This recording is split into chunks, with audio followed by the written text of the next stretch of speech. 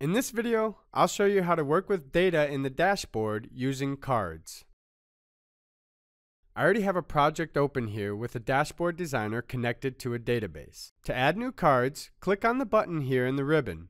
Drop the sales field to the actual placeholder of the cards section.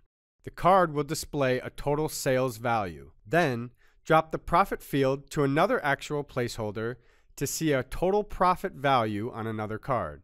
You can slice sales and profit values by the required dimension using the Series section. Drag and drop the product subcategory field to the series to see product sales by subcategories. To see the profit by subcategory, use the Values button in the card's caption. It allows you to switch between different layers. Let's check out the delta options. Add the sales target field to the target placeholder for the absolute variation between sales and sales target values. To display the percent variation within cards, click the Options button next to the data item container and switch the value type to percent variation.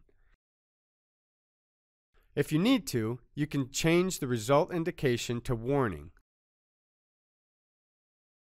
You can also specify the threshold value to disable delta indication for cards whose values are smaller than this interval. Cards can also use spark lines.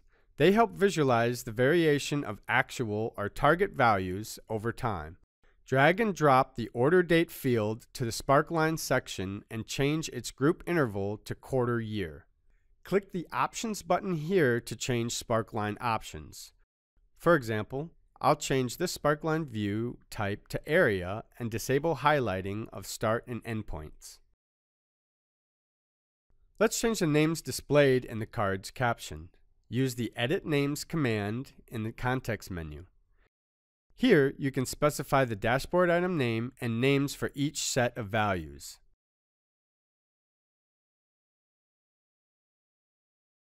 Cards also support various data shaping features as well as other dashboard items. To sort subcategories by sales values, click the Product Subcategory menu button and select Sort by Sales. Then, switch the sort order to descending by clicking the data item. To filter the card, use the Edit Filter command.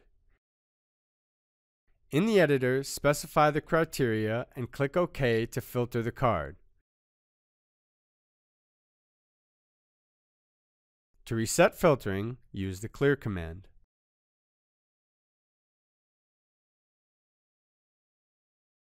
Now let's look at the drill down feature. When it's enabled, you can change the detail level of displayed data. I'll add the product name field to series. Now you can click on the card corresponding to the required subcategory to see sales for corresponding products. Use the Drill Up button in the card's caption to go back. Let's see how to add some interactivity to these cards.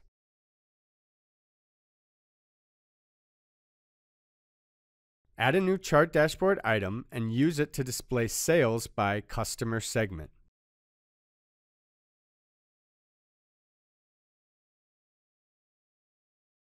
Select the card, go to the Data tab and enable Multiple Master Filter. Select the required card to filter the chart on the right according to the selected subcategories. If you need to, you can drill down to products by double-clicking the required card and filter the chart by selecting the required products. Click the Clear Master Filter button to reset filtering.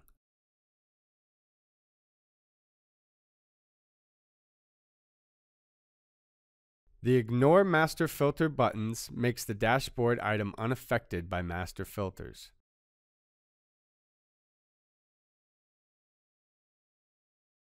Let's look at options that affect card layout settings. You can rearrange cards within the dashboard item automatically. This is controlled by the Auto Arrange button.